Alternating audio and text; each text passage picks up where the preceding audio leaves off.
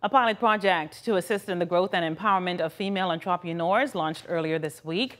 The Academy of Women Entrepreneurs is a partnership between government and the United States Embassy, equipping women with practical skills needed to create sustainable enterprises. Charge d'Affaires at the U.S. Embassy here in Nassau, Stephanie Bowers, says the Bahamas is one of 26 pilot countries selected for the initiative. The U.S. Embassy, working hand in hand with the Bahamian government, prioritizes economic diversification, not only to ensure a stable and prosperous Bahamas, but also to provide opportunities for people in all corners of Bahamian society. Harnessing the full participation of women in the Bahamian economy, and particularly women entrepreneurs, such as yourselves, is critical to fulfilling this mission.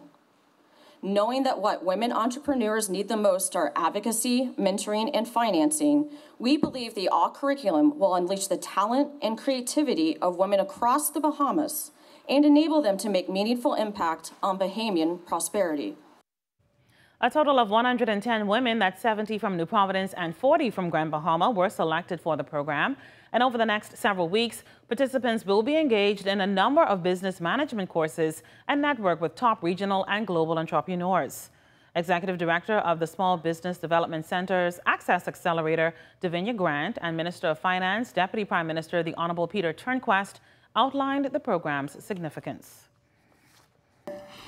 We need you as participants to help us think of other interventions. You're aware of your struggles, you're aware of the challenges, and I think if you're very vocal in this program and as you move through other programs, you can come up with the types of ideas and interventions that will allow us to support the overall view that helping women in business helps economic development.